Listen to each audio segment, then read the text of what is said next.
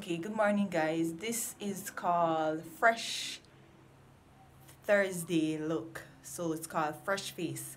And on a Thursday, if you realize, I go without makeup. Uh, you have to allow your face to breathe at least one time for the week. Um, and with doing that, you guys have to be willing to do proper skincare regimes. And so I'm going to be cleansing my face this morning. I haven't cleansed as yet. This is just me without anything.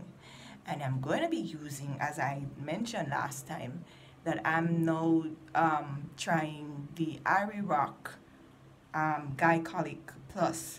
It's called Fresh Resurfacing Facial Cleanser with glycolic acid. So this product is for persons with normal to aging to dry skin. So if your skin is excessively oily, then this product is not for you. However, if your skin is normal and if you are aging doesn't mean you have to reach 60 years old and stuff. That's when you have already reached. And so I'm in my 30s, my mid 30s, and so you guys have to start early so that when you reach the 60 and over age, you don't have to be worrying about, oh, my skin is sagging or my skin is rough or whatever the changes might be when it comes to age. So this is my cleanser that I'm going to be using today. And what you should do, it comes with other parts of the line. It comes with scrubs, mask, a moisturizer, and a toner.